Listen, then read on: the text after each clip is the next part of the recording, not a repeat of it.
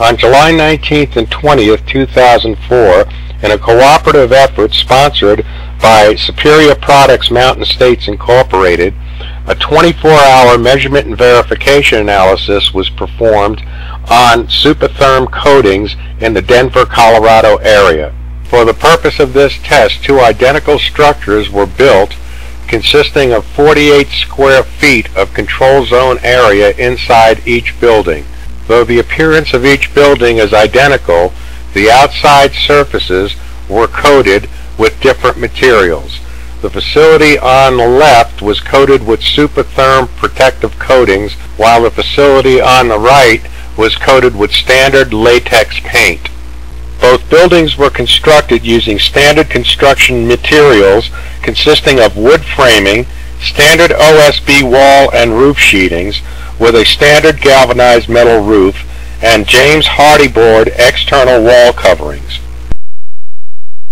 Two types of insulation was also added to certain members inside the control zone to see the effectiveness of the Therm product in enhancing the performance characteristics of standard insulation products. At this point, an array of data collection devices were attached to specific points of interest within the control zone. Over 7,250 data points were recorded at 2-minute intervals for a 24-hour period, with additional independent testing being done on actual energy flow rates and thermographic analysis. As can be clearly seen in the thermographic analysis, the building coated with the Therm product obviously outperforms the standard constructed building. The energy flow analysis clearly indicated that it takes 30% less energy to heat or cool the building coated with the Therm product.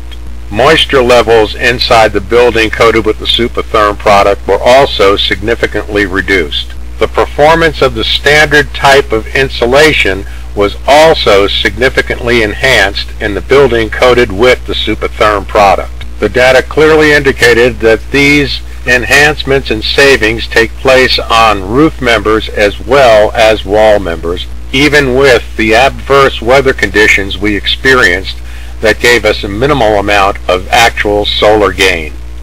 Due to the adverse weather conditions that we were experiencing, we would expect that our data should be considered conservative at best. Even with the adverse weather conditions we were experiencing, our office considers this test extremely successful.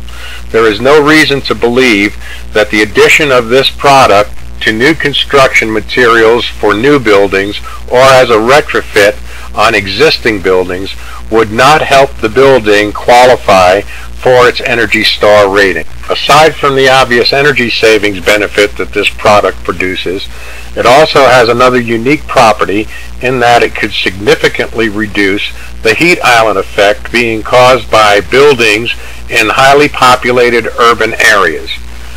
We thank you for your time, and please feel free to contact our office if you have any questions.